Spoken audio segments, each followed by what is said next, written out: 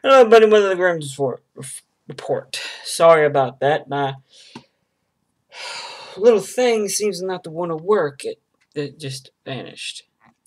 This one's gonna be an interesting, ladies and gentlemen, boys and girls, because this is all a legend about the Bell Witch legend. Now, this could be one of those most well-known horror stories in Tennessee.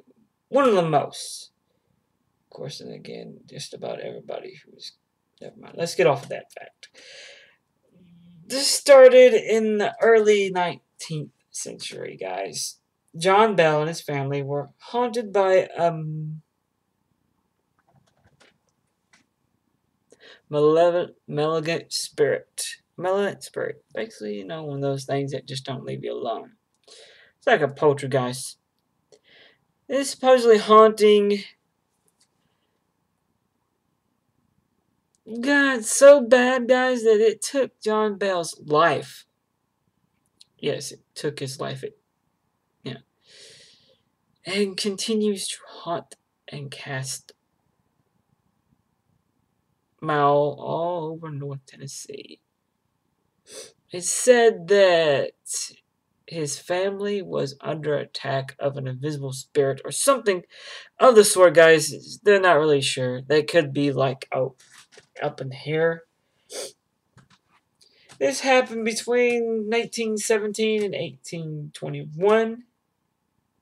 Spirit did a lot of bad stuff. I'm not gonna go into detail, but it could shapeshift, guys, among other things.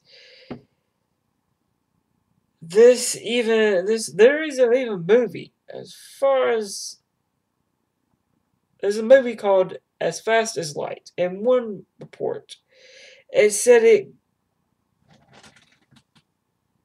was clairvoyant. I'm no expert, guys, but I'm no expert. We all know this. I'm not an expert on anything. I just investigate. Or not investigate. I wouldn't call it that. I look these things up. I'm not even a researcher. Well, I guess you could say I'm an armchair researcher. I do everything online, so I'm an online researcher. There you go, that works.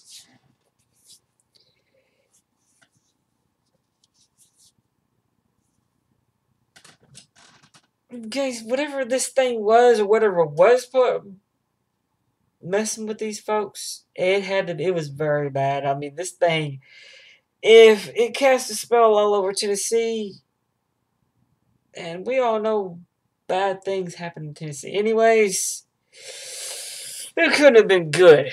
Now,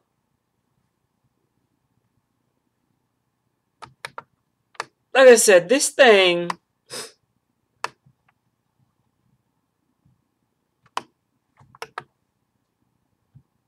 was horrible.